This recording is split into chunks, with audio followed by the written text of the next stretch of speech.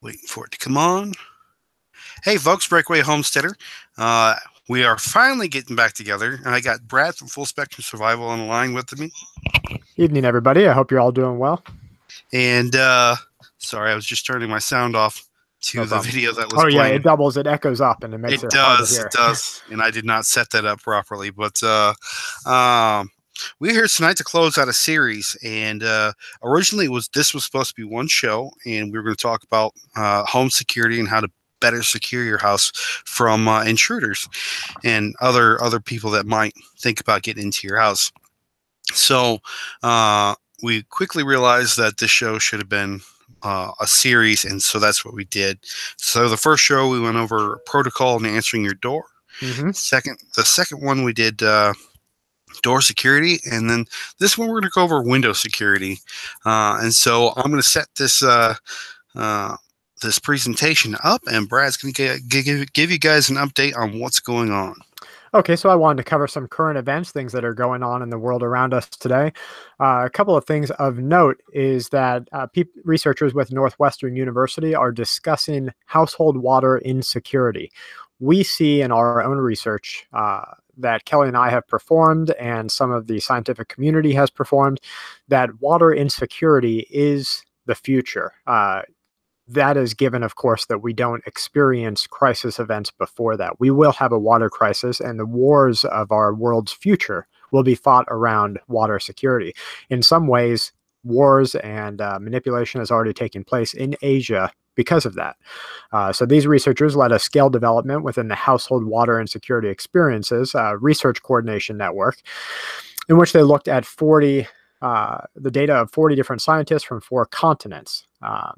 The professor of anthropology and global health at the Weinberg College of Arts found that using biocultural approach, found that we will experience this type of insecurity here in the United States. Moving on, as we experience pestilence, maybe not against humans, but as we experience plagues of beetles, plagues of something that we have here in the east is pine beetles. It's just ravaging our pine trees here. I'm sure a lot of people have different pests that are ravaging their local plants and wildlife. Elk by the University of Wyoming are avoiding these areas. And so we're seeing a sort of cascading waterfall of issues because of natural events that are taking place. And a lot of researchers are saying that what we'll see in the future, as we look back 10 years, as we look back 20 years, is you'll see this sort of case zero. And that case zero might be climate variations. It might be a virus among a population. And then slowly it'll spread from that point and just get worse and worse until it becomes a global event. In other research, brain-computer interfaces are becoming a real thing. Researchers with the University of Kansas are using artificial intelligence, machine learning, and a couple of other tools to make the brain interface with computers. Choosing the right, quote, brain-computer interface maximizes reliability of the neural control signal and minimizes fatigue and frustration. So researchers are putting to use our brains, connecting them with machines. I think we all know that that has a pretty dangerous future ahead of us. And back to you, Breakaway. I'm interested in tonight's show, window, glass, and security, because like you said, we have discussed 2 different parts of home security, the door, Right. And we discussed last week we did the door, right? Last Or week we 2 did weeks the ago. door. Well, actually, yeah, it was 2 weeks ago we did the door, and the week before that we did Protocols. And it's tough because the further and further we go away from the protocols, the more and more you're going to want to go back to that first section just to refresh on why this is all these puzzle pieces need to come together.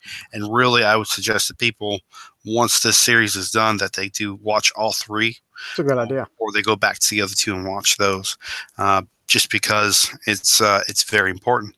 So now we are on Windows now, and Windows is a tough subject to cover simply because it is what it is. And we said last time that the description is what the subject is. Right. It's glass, and the only way to make glass not breakable I mean, you really can't make glass not breakable. Only way to secure your windows is to add things to it. Right. But what we're going to do is we're going to go over the different types of windows that are out there. Then we're going to talk about the different glass, and then some gadgets that we can add to that glass to make sure that if anybody tries to enter the I was going to say the facility, but enter the home through the window, that they get deterred or delayed in some way where it's not going to make it worth their time to continue into the house, because it's going to cause them issues. That's right. And you know, I think also that our community, the Prepared, the Homestead, the Off-Gridders, the Aware, we're all pretty security minded, but we forget that essentially we live in very vulnerable structures. Unless your retreat location or your home that you're living in is a fully concrete building able to be locked down, it is very vulnerable. Patrick and I, we both have vulnerabilities. Everybody does. Right. Even if you are able to lock things down, a vulnerability might be smoking you out. There's so many different things. So like you said, each step that we can take is that much more, that many more levels that a person has to go through to make you vulnerable. Right. So let me get this set up here real quick. I lost my note pages here. Okay, we're set. And so let's back up here. So this is the front slide, and this is PowerPoint, and I hear people say death by PowerPoint all the time. But I promise you, when I do a PowerPoint, it's usually no more than 30 slides, and there's a video in this as well. So it'll give you the examples. Like I said, we're going to go through Windows first, and then the types of glass, and then the things you could do to the glass, and then gadgets. So types of windows and their weak spots. And so this is talking about not the physical window itself, but the frame of the window, the style of the window. And so what this window is right here is called a fixed window. And I don't know if you can you see it, Brad? I can, yes. Okay. These are fixed windows. And fixed windows are simply a pane of glass that's stuck into a frame that's secured to the building frame. Right. And there's no opening it. There's no closing it. It's simply for looking in and out of. And you'll see schools and other buildings have these fixed windows. Now, the next type is called a pivot window. And it's called a pivot window because it pivots on two pivot hinges on either side. It could be on the left or the right side, or the top or the bottom. You can see both variants right there. And of course, the weak points of that window are going to be those pivot hinges.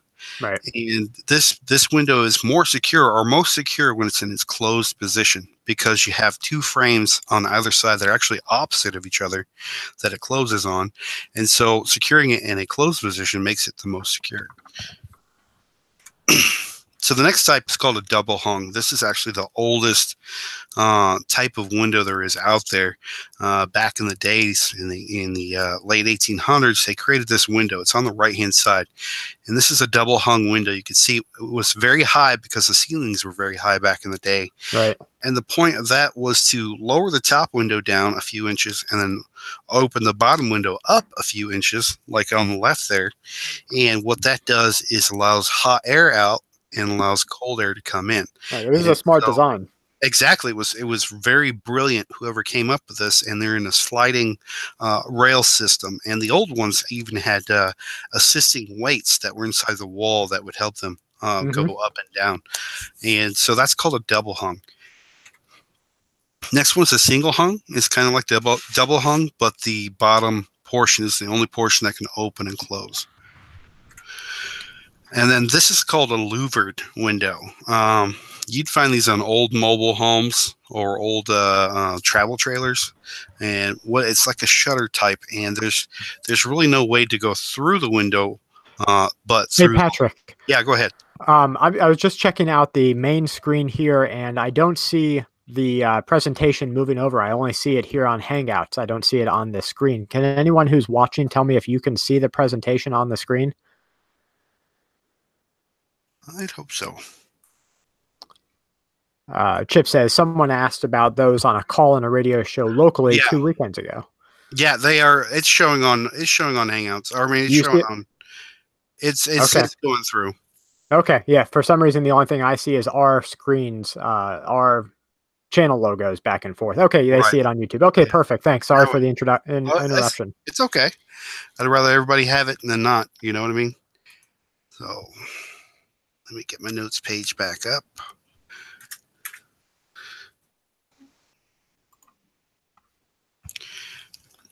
So louvered windows are like a movable shutter window that allows the most airflow when it opens. Uh, Most do not swing open as they allow some security, but the only way to prevent someone from getting through this type of window is to have security bars across it. This is what you would see in Florida. Yes, right. Am I correct? Yeah, and actually, my grandmother had those at her house in Sarasota, so you're I've absolutely correct. I've been around this country a lot, and I've never seen any other place but Florida that uses this window so much.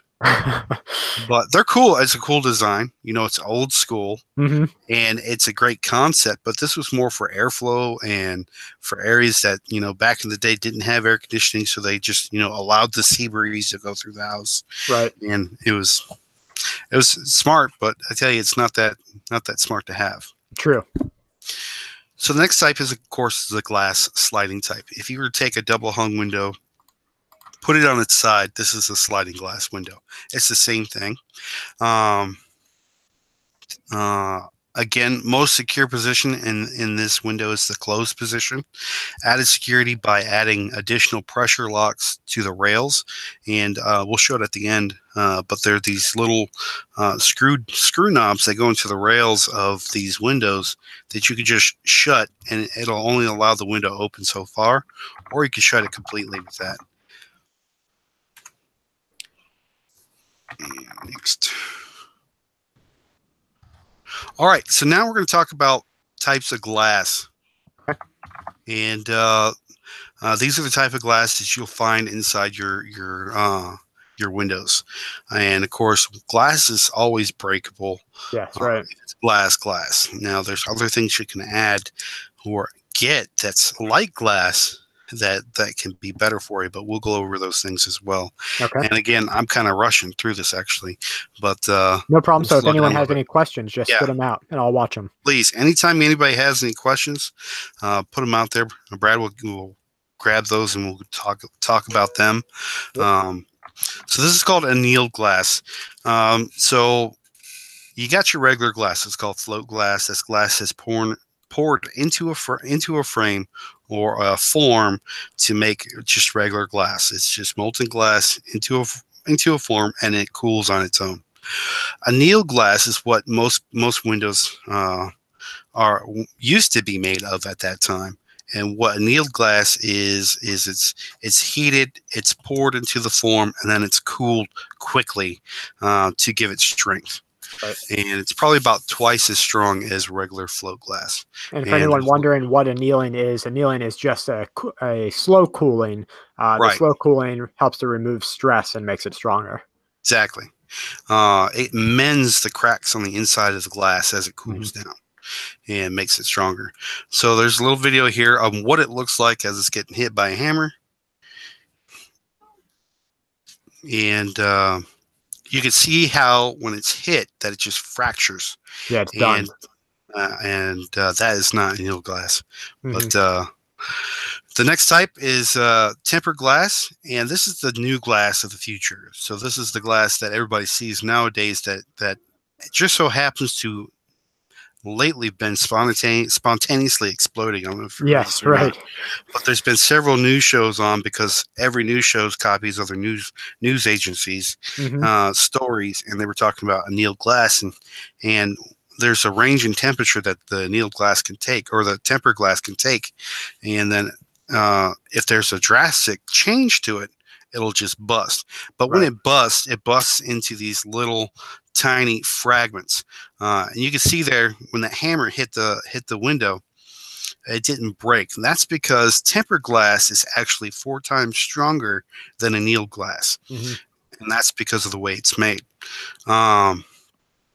So when it's made, it's made specifically for the size it's going to be made in, and then it's heated just like anneal glass. But then it's cool when it's cooled. They use blasts of cold air on the outside of the frame or the outer portion of the glass, and what that does is it cools the outer portion quicker, which causes it to stretch in the middle, and which Interesting. it makes the tension of the glass a lot higher, which is why it's 4 times stronger than annealed glass. Okay.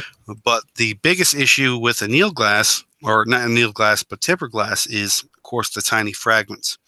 I don't know if you've ever had go everywhere. tempered glass go. Yeah, it's pretty crazy how.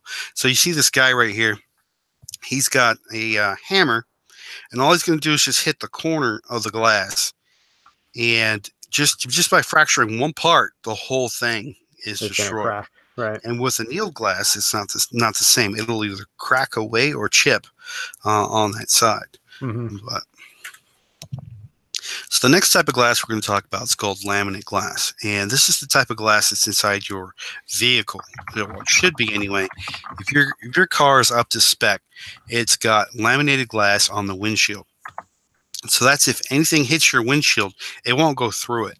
At least that's what you don't want it to do. Right. So there's a small layer of polyvinyl or vinyl sandwiched in between two glass panes, and it's kind of glued into place. Mm-hmm. And I'm going to go ahead and show you how this guy right here is trying to get into the door, and this is a laminated glass door. And as he's hacking away at the bottom, you can see he's really trying in that one spot. Mm-hmm. By the looks of the way the spread pattern of that, it's a looks like an annealed glass, because it's spidering. It's not cracking the whole thing. But as he continues to hit that bottom portion, you can see the laminate come out. It comes out, right? Kind of like a skin. It's a skin, exactly what it is, in between the two panes. And you can see it right there, how it's just bowing out, and that's the laminate. And so when it the latest and greatest, this is not the latest and greatest, but the wave of the future was laminate glass for window security. Yeah, because it gives you a chance to react. You know, if you hear the glass being pounded upon, you hear the break, you still have a chance to react rather than immediate entry. Yeah, it took that guy several minutes just to get to where he was at, and he still couldn't get through the door at that point. So the next type of glass we're going to talk about is not actually glass at all. We're going to talk about plastics and polycarbonates. Specifically polycarbonates. You can see here a bank teller window, and what they'll do is if they have any issues is there's a lip on that window, is they'll put a plate up that goes into that lip, and it will secure that that station, so if anything happens. So polycarbonates can be bulletproof, and it's a certain type of polymer inside the polycarbonate that's different from acrylics or plastics, because plastics can break and everything like that, right. But polycarbonates tend to be more flexible. So I got a definition here. Polycarbonate plastics are naturally transparent thermoplastic. Although they are made commercially available in a variety of colors, the raw materials allow for the internal transmission of light nearly the same as glass itself. Polycarbonate polymers are used to produce a variety of materials and are particularly useful in the impact resistant and or transparency product requirements. Polycarbonate is commonly used for plastic lenses and eyewear, in medical devices, automotive components, protective gear, that's your eyeglasses, your safety glasses, right. And get this, greenhouses. The plastic in greenhouses are made of polycarbonate. Well, I'll tell you what that immediately brings to mind is if you have access to that, or you see an abandoned greenhouse after a disaster, post-disaster event, especially a long-duration emergency, you have access to something that you can use against your windows, against your window frames, to provide another layer of security at your home. Exactly. CDs, digital discs, and exterior lighting fixtures, polycarbonate's also very good, heat resistant, and can be combined with flame retardant materials without significant degradation to the clarity of the quote unquote glass.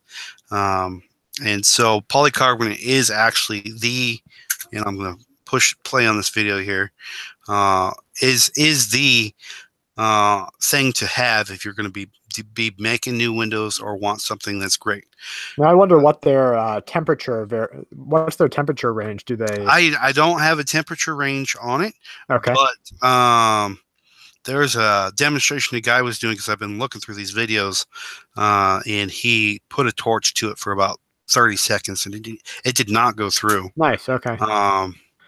So those are the types of glasses that I found out there and that I got information on. I don't think there's anything else really out there as far as glass goes.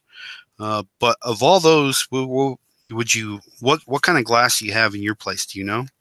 I do. I have tempered glass here, but I am in the process of trying to source the polycarbonate glass. Yeah. I hope that I'm able to find something to fit my needs, but because we bought the tiny home as sort of an empty shell, it has unusual sized frames. So I think I'm going to have to go and get them custom made, which is kind of a stinker. And it has kind of driven me to the idea of something that will, I'm sure, get down to later on in the road, and that's the window film plus a roll down shutter. Yeah. Well, and this is what I've seen in videos. Don't trust me on this source, but the way polycarbonates are made, they're not meant to break. And so during construction, when people use polycarbonate, they end up using like a bandsaw to cut the window panes. And so if you could source a large piece, you should be able to cut that with a saw. Nice. Okay. But I'm sure it would stink and might melt a little bit or something. Yeah. Right. They use a regular saw. Now, those were the windows. Next thing we're going to talk about is the security add-ons that you can add to windows to make them stronger. Right. We touched a little bit on this last week because you could have windows in your doors, but and spoke about putting laminate or security laminate onto those windows of the doors. And so that's what we're talking about now is the film that you can place on the window. And originally it was made by 3M. This was a while back, a long time back. I would say late 80s. And so since then, the patent's been released, and you can get it almost anywhere now. You can get it on eBay if you wanted to. So I think, like with most things, you're going to find a certain accountability with 3M. So make sure that if you do choose a route that's better for your pocketbook, that there's some accountability by that company. I know that we've had experience with an Israeli company. I wish I could remember their name. I'll have to find it. That's a real good window film company. But I've also seen experiences with non-3M or with off-brand, and you're able to get right through it. And a lot of those cases, I think, were when people didn't follow the procedure to also place the film on the window frame, because otherwise, as I'm sure you have notes for, if you get a little piece started, if you get a corner, you can just peel the whole thing out. All right. It's just like window film inside your car. If it's what do you call it? The darkening stuff, tinted windows. You can pull the tint right off if you hit it right, or it'll strip off or whatnot. But it's put on the same way as window tint. It's a window film, and what it does is it adheres to the window with the liquid and creates a secure bond to the window. Right. But you're talking about if you use tempered glass and window film, if the tempered glass is not placed into the frame of that, or if the film, if the film is not placed to the frame with the window itself, once you hit it, it's going to come out like one big soggy plate. That's right. Come right out. I do have a video on that, and we'll get to that in a second. Okay, perfect. But if you look at it on the right, this is how 3M sees their security window film. They took tempered glass, they put so much amount of money in it, and they put it on a street in New York City. And you can go on YouTube and check this. It's a hilarious video, but it says on the bottom, go ahead and try to break into this, and nobody could. Oh, that's awesome. And that was real money. So let's talk about the film itself. Safety and security films are used where there's a potential for injury of broken glass. Originally, this was meant for tornado-prone areas, hurricane-prone areas, and areas that have issues like blast issues, like you're talking about Israel Right. a while back. They use this on all their windows because they know if there's an explosion, which happens quite often there, that the number one killer of all explosions is indoors is the glass that flies from that Right. explosion, the percussion of that explosion. Right. So these films can be applied to toughened, annealed, or laminated glass. They are available in various thicknesses from 100 micrometers to or 4 millimeter 4 mil to 21 mils or 525 micrometers thick. That's pretty thick. Mm-hmm. The film thickness is selected for the level of protection desired and dimensions of the glass pane. Manufacturers recommend 100 micrometer films. That's the 2-ply Right. for glass, up to 3 millimeters, so an eighth of an inch thick, and 175 micrometer film for glass that's 1/4 of an inch thick. And they're talking about more. The 1/4 of an inch thick is more of the commercial type buildings because they're going to have thicker windows. So these films could be applied for security applications where a delay of forced entry is desired. The performance of these films is affected by adhesive bond strength, thickness of the polyester, quality of the application, and the window structure and frame. And so it doesn't say there at the bottom on my notes, it doesn't say this will prevent people from coming in. That's right. It's saying it's going to delay people from coming in. Right. So Now what I did here, yeah, go ahead. Go ahead. Okay. I have a couple of things about the 3M laminate. You're gaining protection through forced entry. No matter what, like Patrick said, you are going to slow a person's attempt to get into your house. The selection of window film solutions for your property, of course, is going to be dependent on your needs. If you are interested in just securing the most used form of entry, which is your door and any windows associated with that, then you will use an appropriate film for that. There are different types of film that can provide things like bomb blast and blast mitigation. These are usually layers of security film that are applied on top of each other. Sometimes they'll even put a layer of security film, a layer of glass, and then another layer of security film because there's some doubling effect that takes place when you do that. Mostly, though, you're going to be protecting from impact.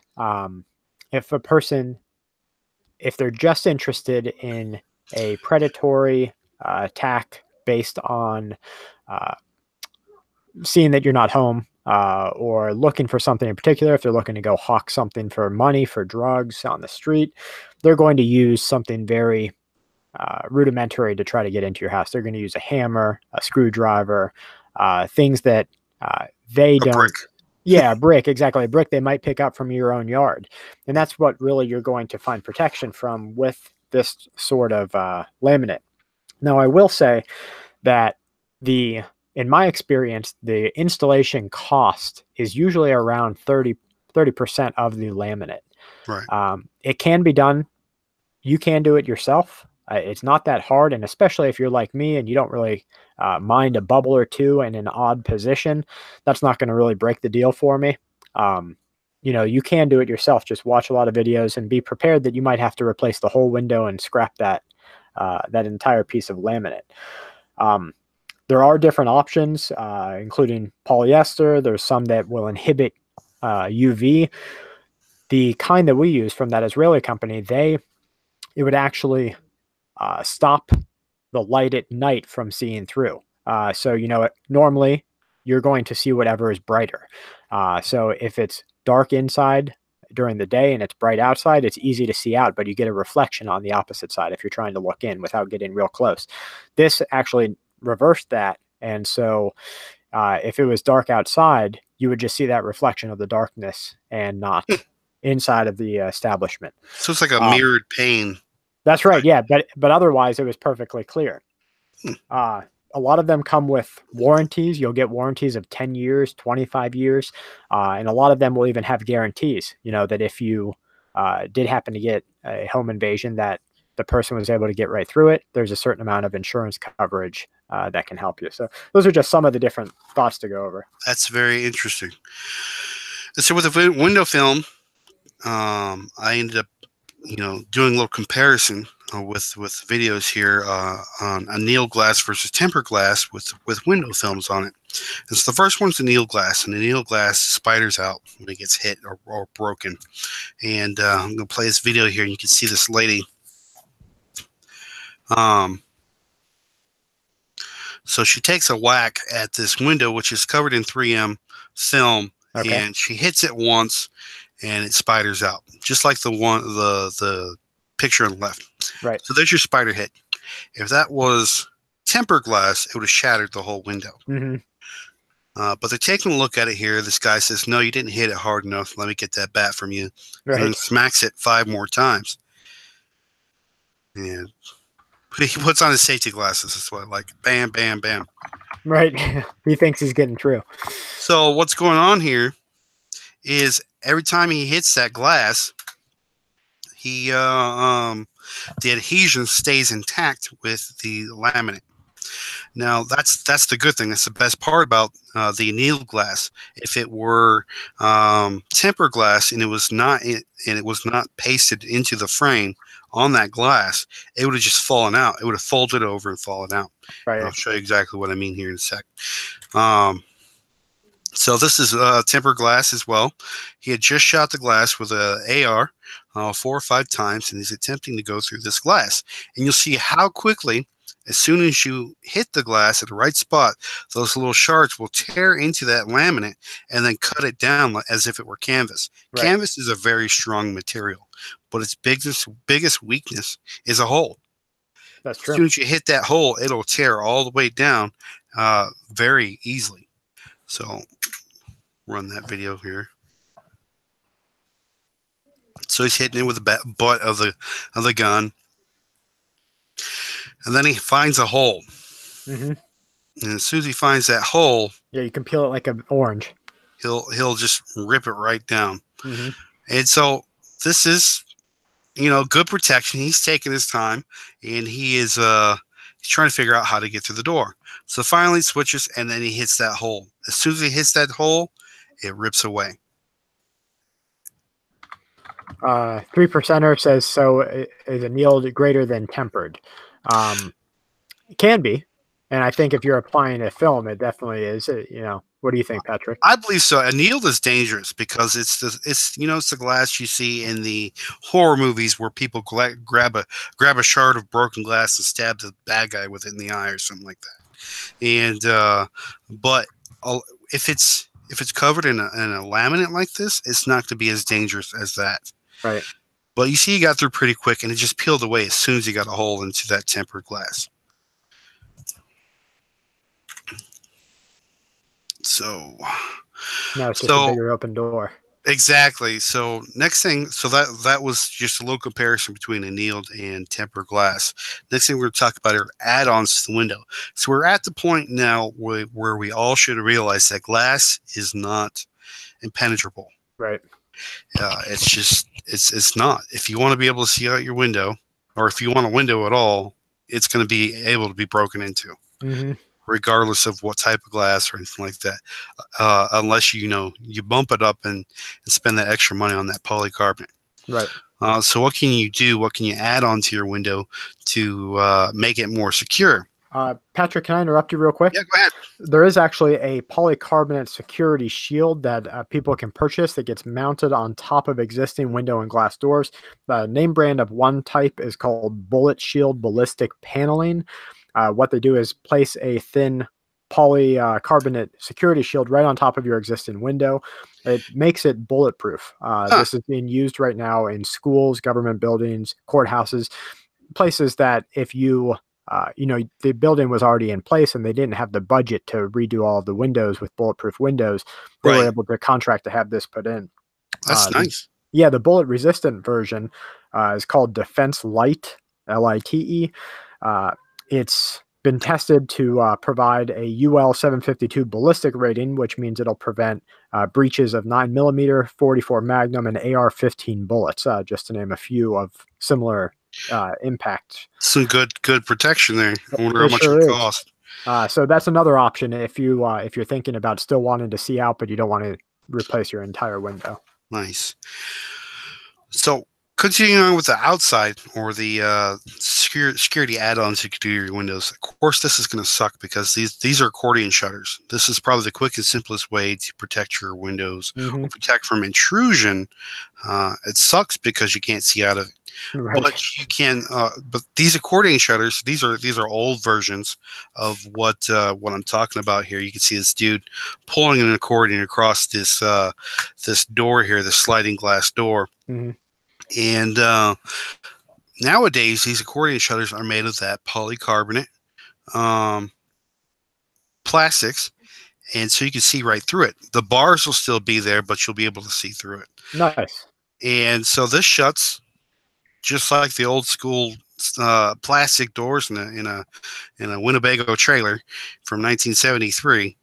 And it locks, and this is probably the quickest and probably most inexpensive way to secure your window at this level. What's their expense level? Do you know? The expense level. So, give you an example. That sliding glass door there will cost about between $500 and $700. Okay, that's pretty inexpensive for that level of security. Sure is, yeah.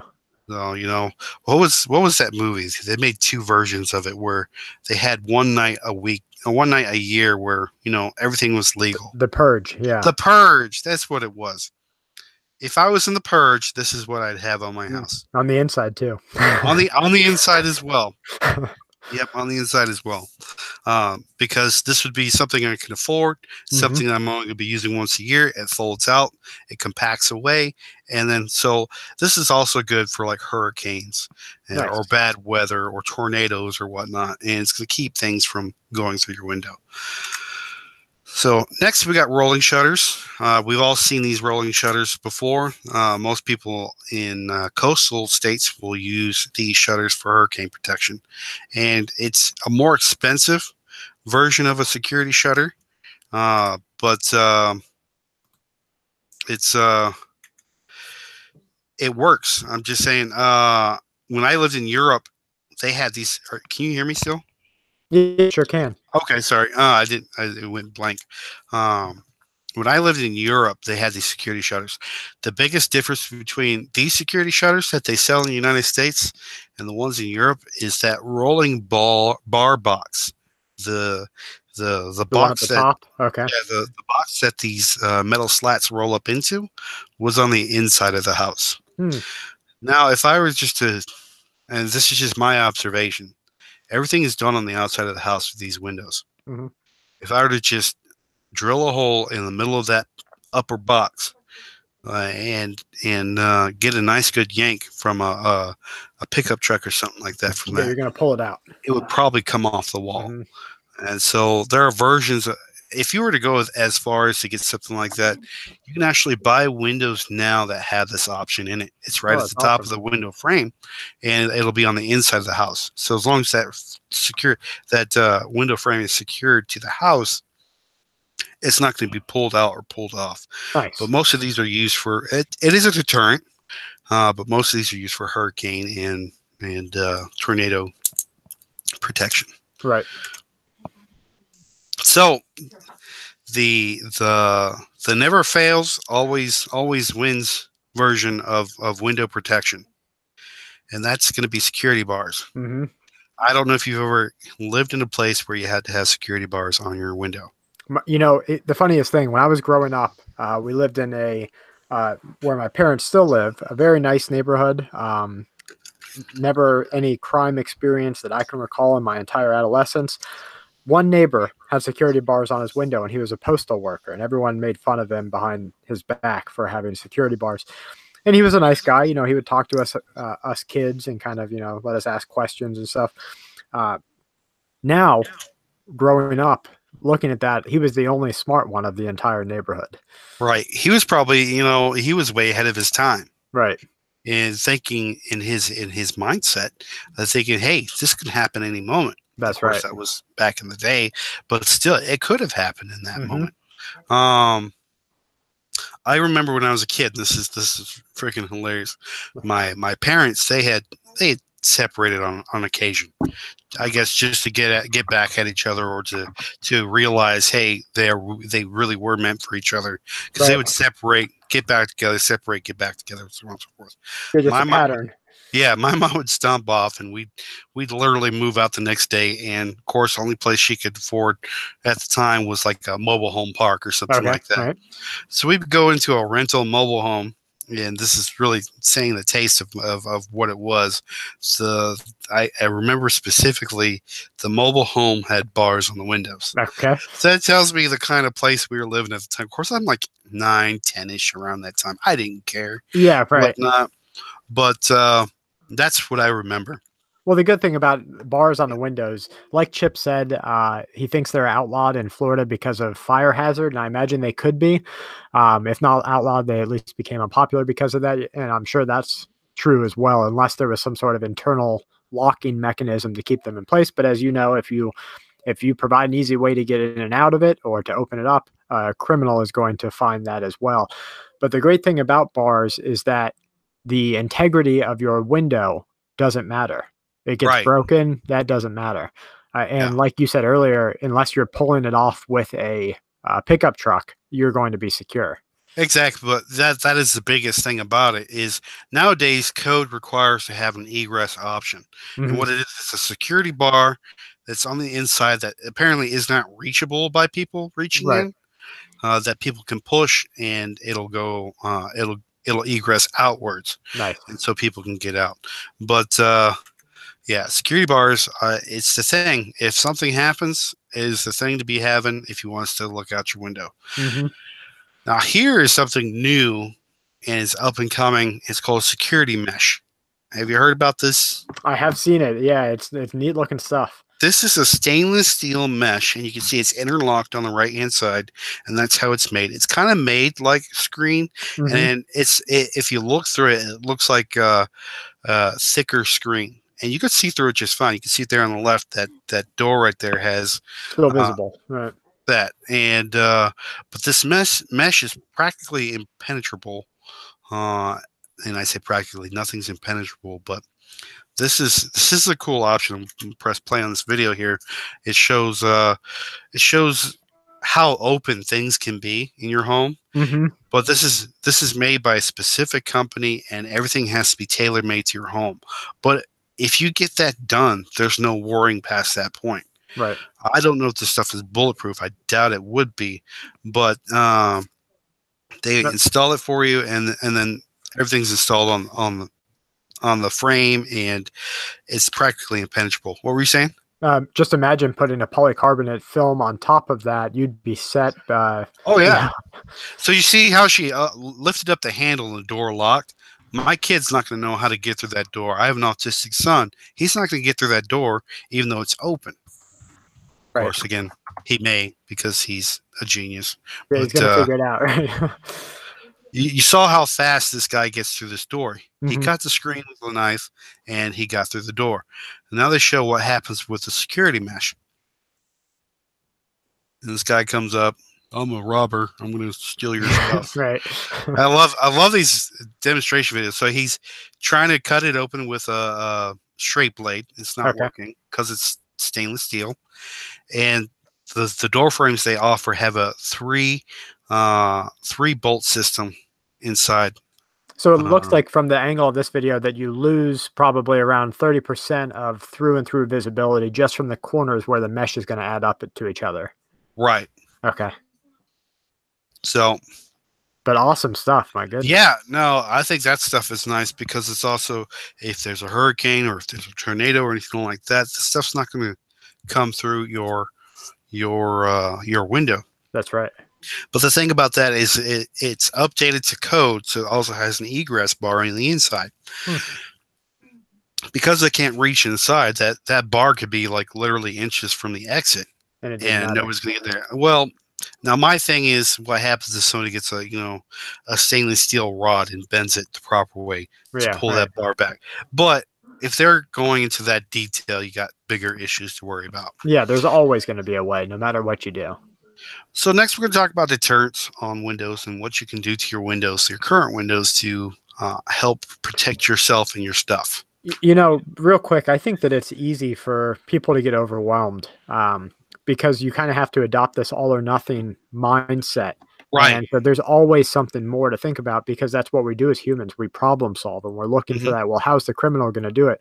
And this goes all the way to the end, to a complete bunkered safe room. Well, oxygen has to get in there somehow. And so that's a vulnerability. And that person might have spent $500,000 building their safe room, and it's still vulnerable. Right. So, don't let the all or nothing mentality get you, and just know that, just like the top of this slide says, each one of these is a deterrent and a slowing down, giving you time to react. Exactly. Give you an example right here. We got the window glazing or frosting of the window. You can see the guy behind the window on the right-hand side. He cannot see you. You can't see him. Oh, you can see him, but you only see a silhouette. Right. The first thing a robber is going to do when he walks up to your house is look in your windows. Sure. And if he can see right through your windows, he's going to know what he's going to see, and he's going to want that TV.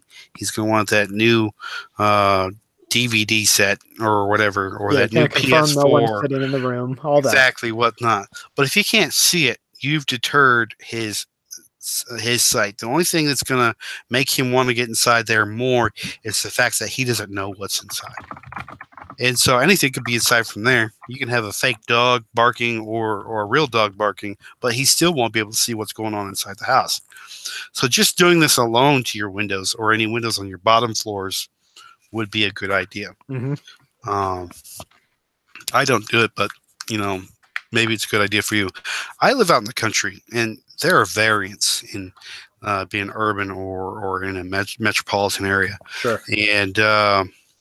And so if you have a house where you can spit out the window and you hit the neighbor's house, this is the type of place you'd want to glaze your glass or frost your glass, and heed to these things that you can do to add on to them, because you're gonna be the statistics. And when they do statistics, it's normally from a metropolitan area. That's right. Not from the middle of the country, right. Country boy house, because halfway up the driveway they got bullets flying at them. But let's keep going here. Properly placed blinds. And so this is a big issue that most people have, is people are like, well, people can't see through my house. I got blinds up. Yeah, you have blinds up, but you're not properly placing them in the right position. One, is it wide enough to where it gets to all the gaps? And then, is it long enough to go all the way down to the bottom of the frame? But the bad part is, you see both sides here, the flaps to the blinds are in a downward position. Right. Now, if you're sitting in a chair and I'm standing behind you, what am I doing to the back of your head? I'm looking down on you. That's right. Yeah. It's the peeping Tom blind. Exactly. I can see your head because I'm looking down at you. Now, if you replace a window with blinds on it in between you and me, and I'm still looking down at your head, and those blinds that are downward angle, guess what I can see? Your big head. That's right. And you can't see out. Exactly. And so you're actually blocking the inside from seeing out, and you're letting the outside see in. So this is something you do right away. Check your blinds. If you have blinds, look at them. If they're pointing down, just do the little squirrely screw thing with the little thing. Yeah. 6 minutes later, you'll have them flipped up. And flip them up. And you might realize you need to clean your blinds after that. But once you flip them up, there's no way anybody from the outside can look in. That's a free fix right there. That's right. That's the quickest and easiest thing you can do. So Chip Signal sent me an email last time we did this show. Are you still there? Yep, I'm here, and Chip's in the chat. Yep, and he sent an email to both of us. I think, I'm not sure, but he said, "Hey, talk about putting deterrents in front of the windows." And so it's a smart idea to have plants in place to where they're not going to be able to get to your window to look into it. I'm not saying you have to have plants on top of your windows where you can't see outside and all you see is this big plant. It's just a thorny bush in front of the window, so nobody can get to the window itself, be a peeping tom. Right. Most fathers come up with this idea because they don't want peeping toms looking in on their daughters, Right. so on and so forth. If you look on the right there, that's a bush called hawthorn, and it is a very, very thorny hedge bush. But still pretty. It's very beautiful, and hawthorn was mainly used for cattle deterrent. They would make natural fences with hawthorn so cattle would stay in their fields. Nice. And it'll keep deter people from wanting to be around your window because right. it'll get you. It'll get you for sure. Now these were the locks I was talking about. I was talking about sliding glass window. The little lock on the right hand side has a lip inside of it. You just put it on that sliding glass lip. You twist it down to where it's no longer turnable, and that window will only open to that point, or you can close it all the way up. And then the lock on the left, you get these on Amazon. It's a little pin lock that pulls out, and then it pushes back in. It goes into the frame of the window to keep it from being opened up. And of course, that one has a key lock in it. And so 3%er had a good option for people with sliding glass doors, and this was my grandparents growing up. They had a piece of wood that would sit in between the sliding glass door, but 3%er pointed out that if you take a thin piece of metal, like even something like a opened up aluminum can, and you cut it open, you might be able to get it inside to push out that piece of wood. So while it's another layer, it's not an end all be all. Yeah. I don't know if you've ever seen this before or done this before, but if you have a single hung or double hung window, because it's the most common type of window out there, you have these things here. So the two frames, you have the frame on the top and the frame on the bottom. When they're shut, the two frames, the frame on the top, the bottom of that frame, is set in line with the top of the bottom frame. And so, we used to do this all the time. We would have a drill. We would drill a hole in the corner of the frame, just like on the right-hand side there, and we'd place a heavy-set nail through that, which would push in through both frames, and it would secure it into place. This is a commercial version of that, and it's just it's called a safety pin. It comes off, it goes through the frame, and it secures that window. Nice. Excuse me. No problem. Now, deterrents, these are some gadgets that you can get. The gadget on the left is called a Doberman. You can get a 6-pack on Amazon. I think it's for like $36 or something like that. Is that the one you were telling me about, the barking? No, this is not. You would think so. I watched the video and I'm like, all right, we got a barking something. No, this is just like a security add-on that you can get. When you peel the sticker off the back, it's got a little warning symbol on it saying, hey, protected by Doberman. Oh, nice. And so it sticks to the window, and it's a vibration detector. If the window vibrates, it'll set off a little 100 decibel alarm on the window. Nice. That's great. And so for roughly $6 a piece, you could put one of those on each window, and they are maintained by battery buttons. But and honestly, when we had a security system in place, the window vibration was a huge part of that system, and that, I think, brought up the price of the security system considerably. I think it was at least $800 to $1,500 to vibrate secure all of the windows. Right. And so to have that option that any of us can use at home, that's great. Yeah, and one thing I found out is most companies now will have that vibration system as a magnet in between the window frame and the actual outside of the frame. So if that moves, it'll work out, because the big problem with that was these batteries would run out on these vibrators. So that sounded awkward, but but now is the one on the right the same thing? Is it a vibration? It's a cutaway, and so that's placed. It's a magnet cutaway. Oh yeah, like the dollar store ones. Yeah. Okay, you can get these at the dollar store. This is more high end one, but there's a connection between the two held by an electromagnetic field, and when that field's broken, the alarm goes off. Okay. Excuse me. No problem. And then And you can use that for you can use it on your doors, that type of uh, Oh yeah. breakage model. You can use it on your windows. You know, so many different things. Oh yeah, and they work great. And the funny thing is I got a house. I got a second house. My old house that I lived in, that I rent out. When the house was not didn't have a tenant, I would put these on the outside of the door Hmm. because they wouldn't stick on the inside. They were awkwardly off to where they wouldn't alarm. And so what I would do is I would stick these on the outside of the door, and I would stick super glue on the on-off switch, so it just stuck on the on side. Okay. And so when you open the door, the alarm would sound, so on and so Right. forth. But that's what I did with that. I mean, it's a buck, right?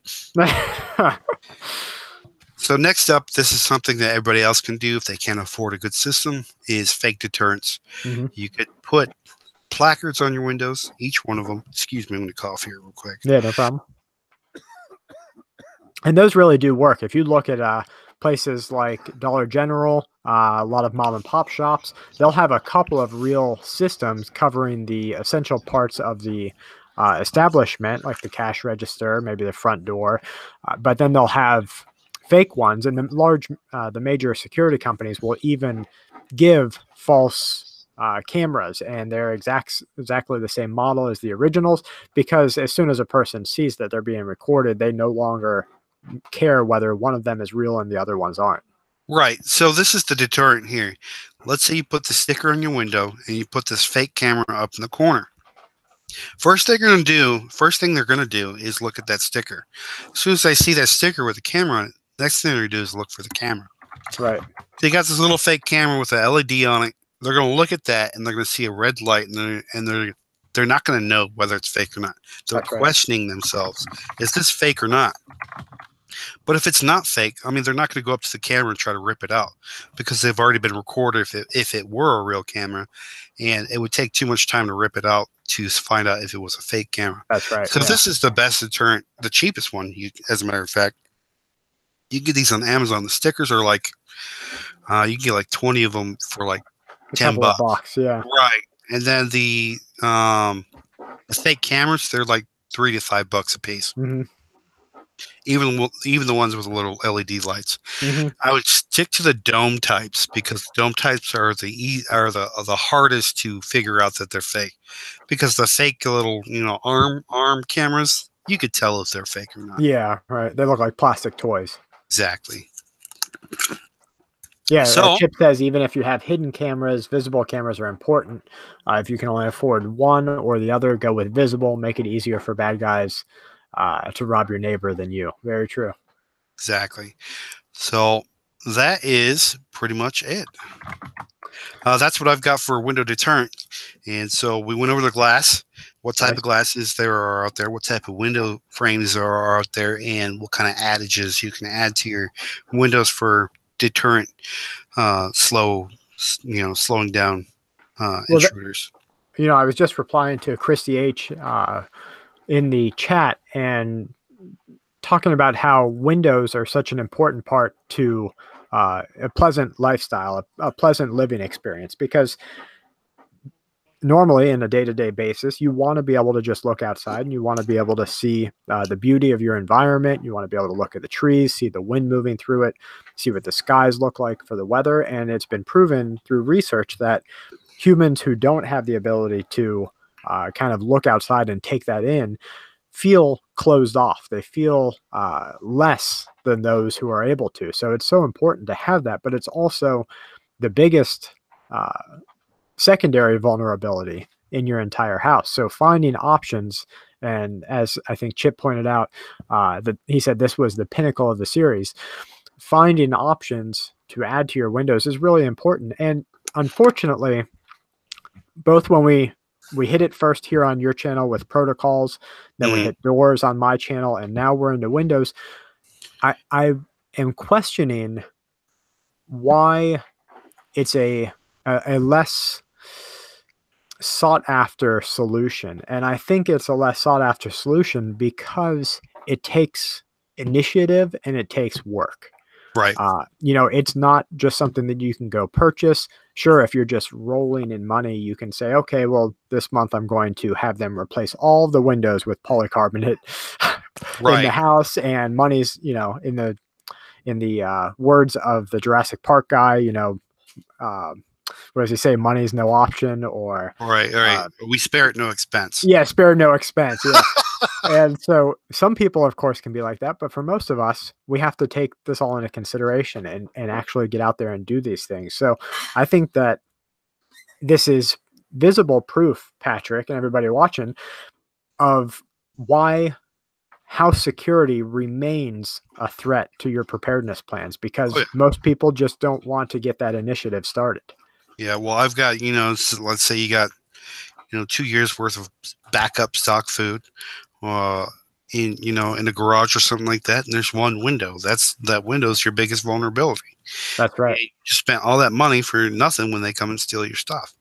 And you don't think about that. The people don't think about that. So my word of advice for anybody out there that's listening, and I know there's only like 15 people in my chat room right now, which is nothing compared to you, Brad. But Well, hey, but that's what I mean. You know, look at how important this topic is, right, and how many people that we have seen over and over again where they have said, "Oh, well, this house got broken into. yeah, This house that I know got broken into." It's obviously that this is in the minds of a reality for people, but it's so hard to get action on it. yeah.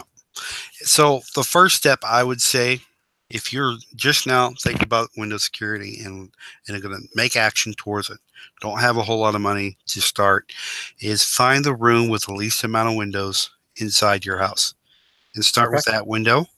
And once you secure that window, you know that for sure, for a fact, that room is secure. that's a smart idea. Then move to the next room. So, and then build your plan around that. If there's an intruder in the house or whatnot, or something like that, or there's a hurricane or something like that, that's going to be your most secure room. Make that your safety room. That's right. Of course, the safest room you can have in a house is a room with no windows. That's right. In a secure door, right? In the opposite of that effect, when you're inside that space, you cannot escape that space either. That's true. So maybe it is safer to have a secure windowed space in a safe space. That's right. Because if it's going to take them some time to get into that window, you should have been already prepared to the point to where you could defend yourself in some way or another. Yeah, I think that that's something that needs to be discussed too, is what happens next. Exactly. So maybe next week, Patrick, if you're up to it, we'll handle a little bit of what happens next. You Right. deterred them, you slowed them down. Now what do you do? And so Home I think there's some other options there Yeah. that that we can kind of go over, that anybody can get into, regardless of what country they live in or what laws they may be subjected to. So maybe let's do that. Let's do what happens next and make it a 4-part of the series. It sounds good. Sounds Okay, good I to like me. that. So I don't know if you were keeping up with the chat. I'm just looking at it now. Yeah, if anyone has any questions, feel free to throw them in there. MG Ibarra, welcome. Most of my windows, Deborah says, are 4 to 6 feet off the ground. I'm going to start at the ones that are on ground level. That's smart. Yeah. And Katie says, I'm beginning to hate YouTube. It isn't. It is bad. It is getting bad. It's not getting bad. It's getting ridiculous. Of course, You know what I saw today? What's that? A major personality, not in our genre, but this personality does piano lessons. And they have something like 800,000 subscribers. YouTube demonetized their channel. Do you want to know the reason? Why? Too much repetitive videos. Seriously? For repetitive videos. So now it's just gotten to the point where if they just don't like what you're talking about, let's just throw some lawyer speak at a reason to knock them down and make change. Yeah, well, I don't mean to rain on your parade because I know you do Patreon. Right. But Patreon is now starting to do the same thing. You know, I'm questioning that because I haven't seen it firsthand. I've heard lots of horror stories. Right. But I'm questioning it. I do want to see some proof of that Right. just from anybody who has experienced it. Because, in a lot of ways, if a person is calling for harm for an elected official or Right. something like that, and they get knocked down, well, okay, I'm Yeah. not going to say that that was a ruining of their freedom of speech. They That was threatened inciting somebody's a life. riot. Yeah, exactly.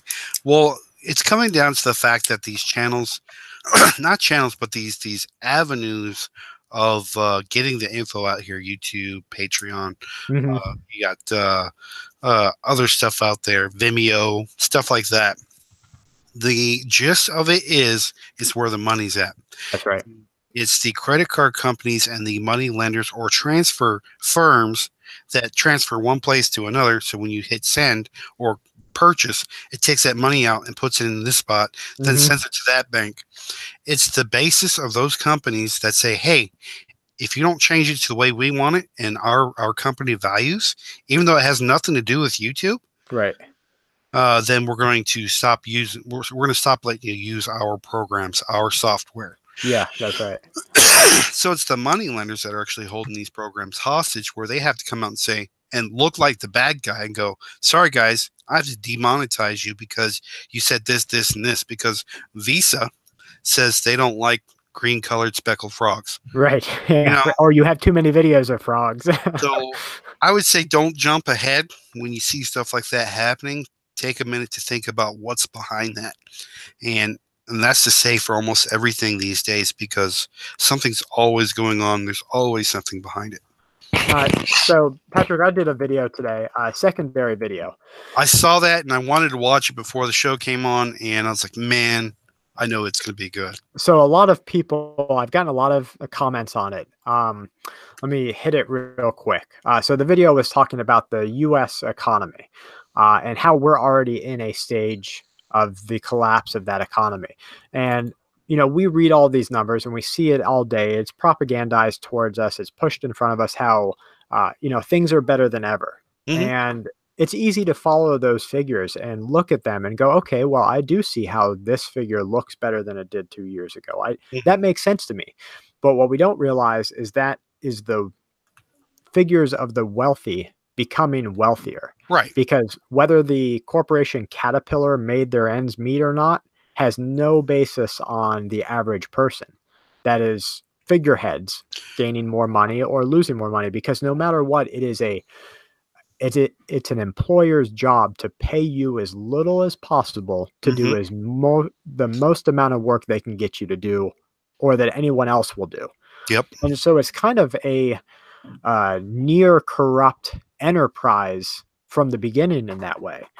And so the video was around the statistics of the National Low Income Housing Coalition. They did a recent report that showed people need to work over 2.5 full-time jobs at the national minimum wage to have a one-bedroom apartment in most of the United States of America.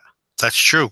And you want to know why the job rates are going up? It's because people are working multiple jobs. That's right. So great jobs. No one's ever had this many jobs because they have to work at the grocery store and the fast food place, and they're doing inventory at night at Walmart. Yep, and they're getting 4 hours of sleep. They're eating junk food that causes cancer, and then they get cancer, and they keep them alive barely long enough to get back to that flow again. That's And right. it's a repeat. It's a rinse, lather, repeat. And so they found that people had to work over 90 hours a week just to have a meager one-bedroom apartment in most of the United States. There were only 20 counties across the entire country of America that you were able to work only 2 minimum wage jobs, not 2.5, just 2, to make your living expenses. And that's assuming that 30% of your living wage goes to housing, while the rest goes to non-essential or non-housing related expenses like your food, things like that. So a 99-hour work week, 52 weeks a year, just to pay your rent. We are in the middle of an economic crisis. Absolutely. And I'll tell you what I do. So I told you I had a second house. I do have a tenant in that house, and that tenant is a seasonal worker. Currently, he's not making that much. He's actually unemployed right now because of the season. And of course, spring's getting up. He's getting back in the habit of things. He's a mason. He's a brick mason. Nice. And so he's a valuable person. He actually works at the volunteer fire department closest to my house here. That's awesome. And he got kicked off his property, and so he needed a place to go. I happened to have that house open, but he had come up to me probably about 6 months ago. He's been in the house about a year. He said, hat in hand, said, "Sorry, sir, I can't pay my rent." So you know what? You keep your utilities up to date. You pay your utilities and make sure they're good first and foremost. Right. So I don't want to hear anything from anybody going your tenant is not paying your bills or anything like that. Right. But he came in hat in hand, and I said, and the second thing that came out of his mouth was, "What can I do for you to kind of make things up?" Right. Make things up. Is there anything I could do around the house? Anything like that? And I said, yeah. I said, let's start clearing land. And we started clearing land together. Nice. And he is, and I'm paying him a $25 an hour rate, and he usually makes up rent pretty quick. The mortgage on the house is not very high at all. Right. It's in a location to where, mortgages out in the middle of North Carolina are not that expensive. Yeah, right. They're affordable. Going into it as a rental property, we already make the income to cover that cap in case anything happens. If there's no tenant in it at all, it's covered. So knowing that it's covered, we're getting this extra help, and we're getting things done. That's right. Yeah. The government doesn't offer that. That's for sure. And the government doesn't say, "Hey, okay, you work on a farm, okay, let's get a percentage going." And they used to do that back in the day. People used to pay taxes with livestock, right? And they don't do that these days. And the entire system is so broken and so near crisis that we have a social stigma on welfare to the individual, but we have no problem welfaring the farmers. So that we can continue to get our rice at $17 a 50-pound bag. Right. If the economic, guy's on food stamps. That's right. He is on government food stamps. Sure, they're not paying him food every month or food money, but they're subsidizing his tractor. They're subsidizing, his trailers, everything that he does to bring that food to market at that price. And so we have this stigma, but we don't look at the fact that the entire system is broken, and it's working on the slave labor, the servitude labor of every single person who isn't at the top of their position. And so I think that we're going to see a big hiccup, a big crisis event here soon, because we look at things like Iran, the Iranian nuclear deal, and how Russia, together with current United States allies, said that's okay. We're going to go around the U.S. sanctions, or we're going to make a new payment window that has nothing to do with the United States dollars. Guys, if that catches on, if people say we don't, as countries say, we no longer need the USD, guess how much the USD means to the world? It means absolutely nothing. About the value of paper it's printed on.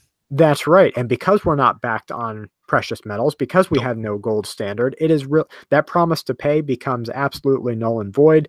And we run into a very serious situation. And that's when you'll see conflict arise, because the guy standing at the top, and that's America for so long, does not want to be the guy in the middle or the guy at the bottom. And so what do? You bring, you command and conquer. And then you bring your allies against a real foe, and they have to either get in line with you or get on the other side of the line in the sand. And that's a dangerous situation. And I think it's something that we're going to see here in the next couple of years. And unfortunately, we're going to have to raise our children through that. And that's my biggest fear is not being prepared for my child. And I want my child to be prepared for that. Chip Signal said he wants to clear something up he mentioned on last week, or the last live chat we did on Full Spectrum. He said a friend makes $200 a week scrapping metal. He chatted with him. It was $200 every 2 weeks. Hey, that's okay. That's still a decent amount of extra money somebody can make. And I had somebody on today's video say, I don't have any money. What can I do? And he named off all of these reasons. And I was so thankful to see a huge number of people from the community came forward and replied to his question right away, including some really viable options like different churches and organizations won't just feed you that day. They'll give you, they'll give canned foods and things like that that you can do to start building up your food stores. Right. And so, there's so many different things. I think now is the time that we have to all start preparing. And I'm sorry if you're a minimum income and you can go to a food bank and get a decent amount of food for a small price. That's right. That's a good way, like Brad said, to build up those stores. That's right. I don't know. I like to read books. I like to read prepper fiction. Yeah, me too. It's something fun that I like to read because I like the variations of different people's minds on possibilities of what can happen. A book that I just read, and I'll suggest it to anybody who wants to get more into this, is very realistic. It's called The American Exit Strategy, The Economic Collapse Chronicles, and it's by Mark Goodwin. I highly recommend it. I listen to audiobooks back and forth to work.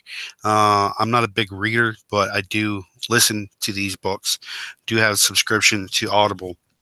Okay. And that would be one really good book to hear about, because it's exactly what we're talking about. It's going the exact steps that you were talking about, the way the real economy is going to collapse. That's right. And, I talked to some people, and Mark Goodwin, that's interesting. He used to run the Prepper Recon podcast back in the day, years and years ago. And I was on his show a couple of times. We did some back and forth stuff. He was a good guy and intelligent. So I'm glad to see his book series is, the exact same way. Oh, he's still, the thing about Mark Goodwin is not only does he have these books, and I just finished, it's a three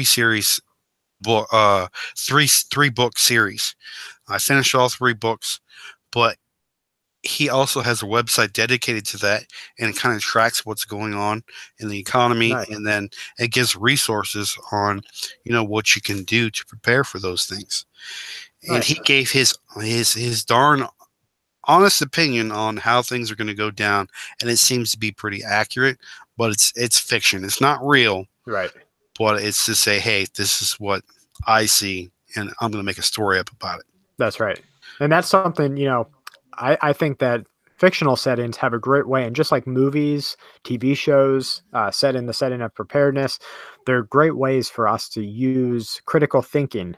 And you see an event, and naturally, your mind as a human being starts to find solutions there. And sometimes it will be the same solution that the characters take, and sometimes it'll be a different solution that you'll go, oh no, I would have done this. And so I think those are really awesome ways to move forward in preparedness while still, finding entertainment. Yeah, I agree. And so I think that's it. I think we're at a crossroads right now to stop and prepare ourselves for our next week's show. That's awesome. So next week we will handle what happens next after the intruder gets in. What are your options and what can you do? And I think that'll be strong, because the same tools that you'll use aren't just for home invasion. You'll be able to use those during any confrontation. Exactly. Well, guys, thank you so much for having me, Patrick. It was great to be in here and be in the chat room. And I agree with what Chip said. This was the best one in the series. And a lot of people, Christy, Rick, a couple of other people, they were making plans to make changes to their Windows. So I think that's awesome. Nice. Well, I also encourage them to, like I said, go back to the other two videos in the series, do a little recap on them, and then follow through with next week's show. Nice. Hey, right. Patrick, would you mind if giving me the permission to rip the audio after, download the audio, and I'll put it up for everybody on Patreon so that they can take a listen? Okay. Nope, take it, and that's the thing about this channel, and it has been since the beginning. We're here to teach you guys and help you guys be more aware of what's going on around you, and have an action plan in case something does happen. What I'd like to do is maybe we'll rip all three, and gosh, that's going to be like 4.5 hours worth of audio. Mm-hmm. And then maybe you and I next week will talk about that and just I'll put it up on a free hosting site, and and then we'll just give the audio link away so that people can just sit in there. If they have 4 hours to spend or taking a long drive, they might find some use in it. Right. I could also post that on my own website. That's right. Yeah. Awesome. So that's breakawayhomesteader.us. And so, all right, folks. Well, we appreciate you guys coming out. Brad, thank you for coming on tonight. Really appreciate your assistance in these, and of course, your help is always golden. Your advice is always golden. Glad to be here. All right, folks. You guys have a good one. We're going to be live next week on his channel next Wednesday, correct? Yes. So Wednesday at 8 p.m. Eastern. All right, Wednesday at 8 p.m. Eastern, and I will post up a link on my channel as well for his channel for that show. All right, we're going to sign off. Have a good one. Good night.